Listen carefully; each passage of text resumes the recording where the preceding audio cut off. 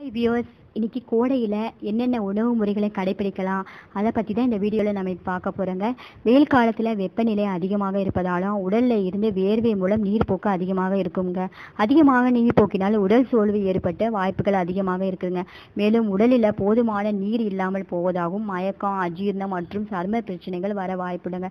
இதை தடுக்க நீர் மற்றும் சரியான உணவுகளை அருந்துவது மிகவும் அவசியங்க.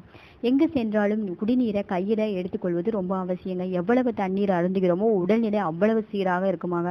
பொதுவாக இந்த வெயில் காலத்தில் காபி, டீ அருந்துவதை முற்றிலும் தவிர்க்க வேண்டுமாங்க. காபி, டீயில் உடல் வெப்பத்தை அதிகரிக்கும் திறன் அதிகமாக இருக்குதாங்க.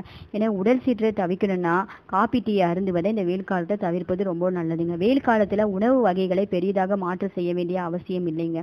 அரிசி, சப்பாத்தி போன்ற வழக்கம் போல சாப்பிட்டாலே போதுங்க.